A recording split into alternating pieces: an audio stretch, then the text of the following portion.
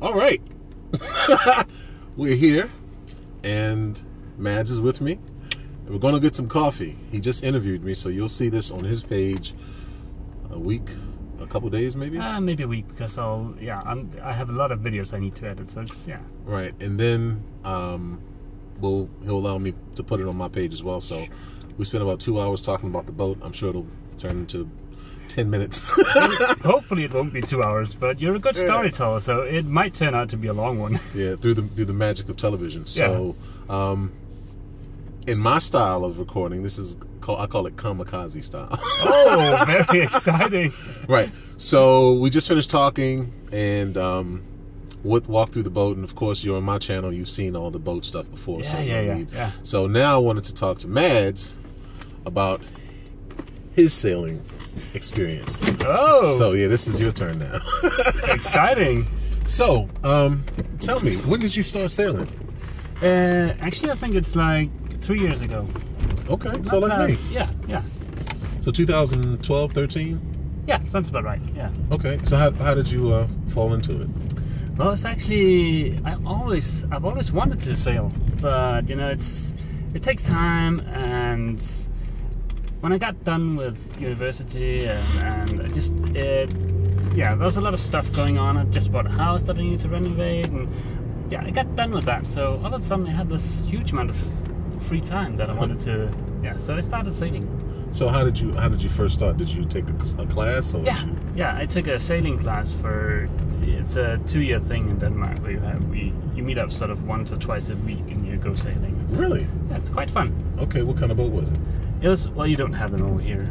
It's oh geez, let me think. It's called a Maxi 24, 27. So it's a keel boat, not a cabin boat. It's a keel boat. It's a keel boat. Yeah. So no head, no downstairs at all. Well, there was sort of a few bunks down below, but it's really cramped. Like we wouldn't fit down there. Right. We're tall. Okay, I got you. So it's more of a boat than probably I learned to sail on. Okay. And I don't think I think Andy Shell interviewed me. I totally skipped over the sailing school part. Oh yeah. Yeah, I went to school for 2 years as well. Yeah. Here in the U.S. they have the ASA. Yeah, I've heard of those. Or the U.S. sailing route. Yeah. To get your sailing certifications or whatever. So I went the ASA route, the American Sailing Association, and I took I think it's 101 and 103 and 104, 5, 6. I've got all the way up to the navigation class. I've taken the navigation class. Okay. So the next class I have to take is the Celestial class. Yeah, well, that'll be interesting. Yeah, I don't think I'm going to take it with ASA. I think I'll just take it with Andy or something. Yeah, plus you'll probably never need it, but it's fun to know that stuff. Yeah, I want to know it just because, that's part of who I am, the historian and all that kind of stuff. And the other classes are the cruising classes, where you actually have to cruise for your certification. But I don't think I want to do that through that. I think I just want to start cruising with people. Sure. Friends who are going on trips, and maybe take one of Andy's expeditions or something like that. But I did the school for 2 years too. So yours went from basic keelboat operation to what? Well, we don't really have that sort of distinction. Okay. It's all basic keelboat stuff, and then. So, like, what did you learn how to do in that class? Sail handling, bit of navigation, knots, that kind of stuff. Oh, so did it teach you how to navigate at night? Actually, that's a different course, but I took it at the same time. So, but there are two courses. One is sort of the practical thing, and the other one is all the theoretical stuff. Okay. So one is out in the boat, and one is in a classroom? Exactly. Oh, so yeah, that's done a little differently. Oh, yeah. Here in the States, they kind of do it, I think the 103 is how to coastal cruise. Oh, yeah. Up to a 35-foot boat. Oh, yeah. So it doesn't get into engines. And then the 105 might be coastal cruising up to a 45-foot boat. Yeah. With the engines and all that kind of stuff. So you get into understanding the engines and all that kind of crap. Yeah. So they're a little bit different here in terms of how they do the classes. Yeah. And then the navigation class is totally separate. Yeah. I mean, you learn a little bit of navigation and some of the coastal cruising, but not the hardcore how to do your calculations. well, not just the calculations, but your what is it called? Clearly, I haven't been sailing at all this year. Your come on, well, you know where you really are. Your oh, what's that in English? Jeez. Oh, I know what's in Danish. So what is it in Danish? I guess you're referring to Peilinger. Peilinger. Yeah. Yes, that's what it is. You look at your compass, you have a course for something, and then another thing, and then you know where you are because you're right. That thing. Okay. My seamanship is going to take an L for today. Clearly, I can't remember how I got to point B from point A. But at any rate, yeah, Peilinger. Yeah. We're going to call it that. I'll tell you some Danish there. That'll come in handy at some point. I only know Hedor, but that's not Danish. Oh, right? That's Swedish, yeah. That's Swedish. But, what is it called? I'm drawing a blank right now. Yeah. Yeah. Well, but anyway, you know what I'm talking about. Yeah. Right? Peilinger. Yeah, Peilinger, right. So, yeah, you learn a little bit of that in the 103 classes. Yeah. But, so you took the classes for 2 years, and tell me how your experience was with that. Let's get back on you, man. Oh. Oh, that's the kamikaze part, right? What did it say? Oh, it's still recording. Okay, good. We I think we can both be in there. It says rec down there. Okay, good. No, tell me about your class. Like, what did you learn? Did you say, okay, wow, this is wonderful, I really want to do this, or? Yeah, actually, I started taking the practical classes, and about a month into it or something, I knew I wanted my own boat. So, oh, really? Wow. Yeah, I started looking and went out and found Obelix rather quickly. Really? Yeah. So, do you think if you would have waited longer, you would have gotten a different boat, or has Obelix been the perfect training wheels? You know how they say everything about a boat is compromise? Right. Yeah, that's how I kind of got to get Obelix, because the Albion Ballad has a reputation for being a very stiff and seaworthy vessel, right? Having said that, it's a racer cruiser. Oh. And what I really want is a cruiser. Right. But I don't think we really have a tradition for sort of real cruisers back home. Not like you do over here anyways, where you have all of the sort of the classic American sort of heavy displacement cruisers like West Sails, Tayanas, those kind of boats. Right? And you've told me that before, but that still amazes me, because my thoughts were that the American boats were modeled after older European boats, but you were telling me that those boats are really work boats. I think not so. Cruising boats. I might be mistaken here, but I think that's how, because it's not really a pleasure craft, but a lot of our older sort of working vessels have full keels and that kind of style. Not cruising sailboats. Not cruising sailboats. Of course, we have the modded production boats like Bavaria, Chanot, Beneteau, that kind of boats. Right. But that's not really what I want. Right. I am drawn towards that more classical American shippy. The shippy DNA, as my friend Doug would say. Yeah. Right. Shippy DNA. Yeah. Wow. Okay. So, you've learned from Obelix what? I guess I've learned that I can single-hand a boat, and for that she's been really good, because she's easy to handle, and she's fin-keeled, so it's easy to do harbor maneuvers and stuff like that. So in many regards, she's a really good beginner boat. That's for sure. If only I had standing headroom and she was like 4 feet bigger, I think I might want to keep her for the rest of my life. But as it stands now, I am in 3 years going to be looking for a bigger boat. Okay. And you think you've pretty much settled on? Oh, no. I have a long list. Really? Yeah, and actually a friend of ours that we have in common, SV Corsair, he's like a walking encyclopedia of boats. You should definitely have a chat with him. We talked about different boats for the past 2 days where I've been staying with him, and it was really educational, and my list has grown by several boats, and so... Yeah. Oh, really? So what other boats did he recommend?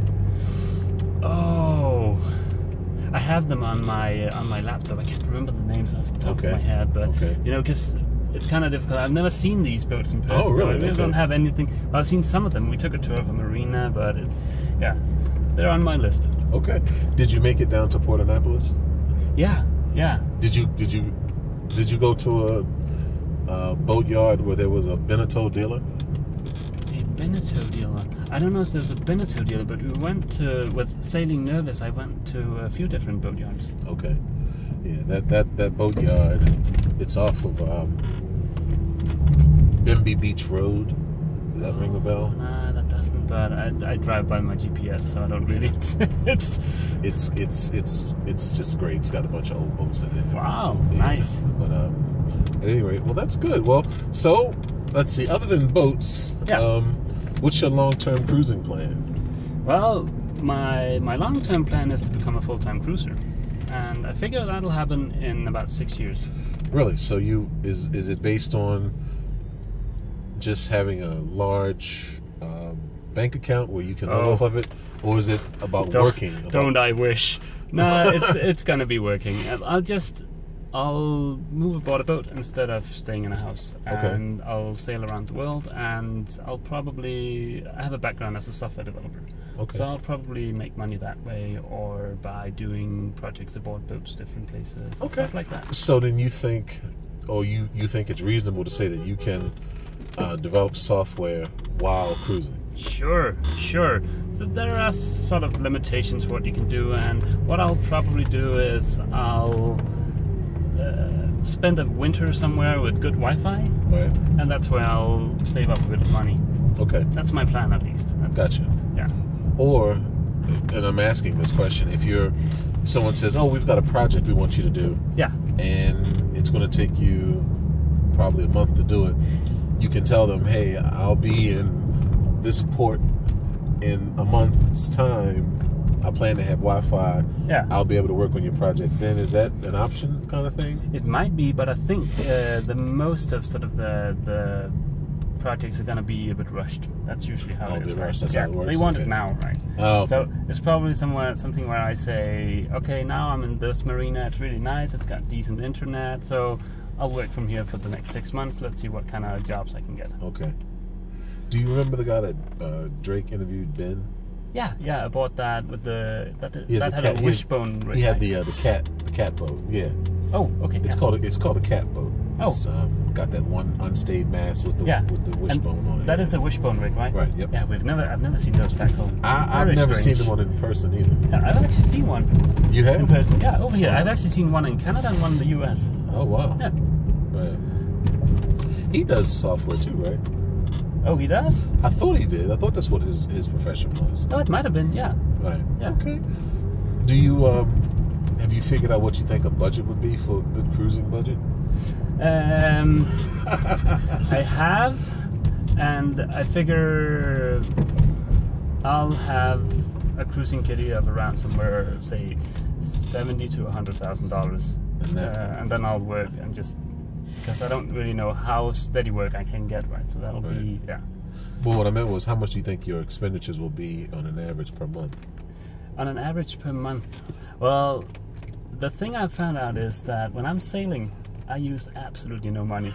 It's ridiculously cheap. Right. Yeah. Well, So- for what you've done so far. Yeah, that's true, and that might change depending on where I am in the world. Yeah, but a lot of these foreign countries, they like to take your money for you to Oh, yeah. come, for you to come in their waters. Yeah, but yeah, I think I'll figure that out. I've heard some estimates of what it'll cost per month, saying around $2,000 per month. Right, Yeah. that's kind of the typical one. But to be honest, I think I'm able to do it cheaper. I think. Hey, it's how you set your boat up. So in your new boat, when you get your boat, it's going to have solar panels and water. Solar and all that. panels and most likely a wind generator. What about a water maker? That is a tough one. I know Doug aboard Harmony that I did that tour of the West Sail 42 with not long ago. He has a water maker that he's extremely confident in, and well, it's because I've heard sort of different opinions. Some say they break down all the time, and some say they're reliable, right? So I think I'm not 100%. I haven't made up my mind yet. That's basically what I'm saying, because I want to make sure that if I get one, it's not gonna be more trouble than it's worth. Right. And they use a lot of energy too. A lot of That's power. true. That's Yeah, true. right. That's true. my thought was to have, well, my goal is to be able to cruise with who will be maybe my wife, if you're listening. And so I know there's certain amenities that I'm probably going to have on a boat to keep a woman happy. One is the ability to take a shower or a bath ever so often that's not in salt water. So stuff like a door for the head. And, crazy stuff like that. So that's my goal. I would love to, not be like Leonard and Larry Party, but to cruise with your best friend, with your the person that's there is a dream. Because nobody wants to cruise. I mean, some people want to cruise alone, but that's not something I'm interested in long term. And actually, my dream is pretty much the same. Right. The small hiccup that women in Denmark that are into sailing, few and far apart. Really? Yeah. Wow. So we'll see. You got to go over to Sweden. What's there? I'll have a look. That's where Andy found his wife, and there's somebody else that's a Swede. I think this. I've heard that this culture for Swedes and women sailing. I think there are a bunch of Swedes in the SCA, I believe, which is the Volvo team, all women's team, I believe. Well, I don't think I want that's really that sort of racing focus. Oh yeah, she'll be the captain. Yeah. Like, I've been around the world, dude. Yeah. What are you doing? Oh, I've been coloring it around in Denmark. Yeah. All right. No. Well, this has just been great. I want to thank you for stopping by and checking out my my boat build. I look forward to seeing the videos posted. Maybe one day coming over to your neck of the woods and seeing what's going on in Denmark. Oh yeah. Not what did I call your city? What did I say? Oh, you said part of Holland. Holland, yeah. Not Holland. There are no wooden shoes there. Yeah, we're actually a separate country in Denmark. A lot of Americans don't really seem to realize this, but Denmark is a separate country. Yes, quite different from Holland. There's a lot of water to separate the two. Yeah. And there's no marijuana there. No marijuana, not legally at least in Denmark. No prostitutes either? Well, plenty of prostitutes. You can go nuts, yeah. Hey, that's in his country. All right, so this is Kamal and this is Mads. Peace and blessings. You get the button now. Okay.